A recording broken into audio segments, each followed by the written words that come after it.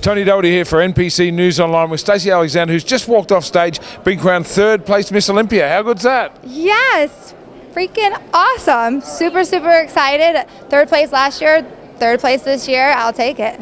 Well, you're still in there, you know, and there's some new blood in that top five, and you're just hanging in there. You've been second and third all year. You've really had an incredible year traveling, seeing the world, representing the sport so well, and just being a whole lot of fun backstage with the other girls. Yes, I love it. My favorite place that I competed in was Australia with you. It was amazing to meet all of the fans, and the stage was great. The athletes were great.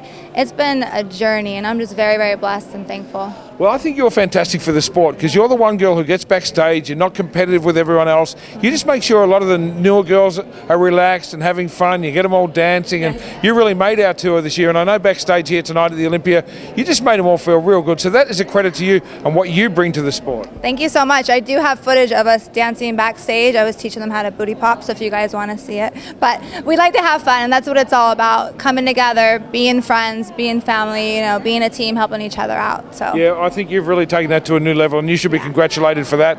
Just making a whole lot of fun for the new girls, and for the girls coming into the sport. You two can see the world and have a great time like this lady here, Stacey Alexander, third place Miss Olympia. We're out. Thank you so much.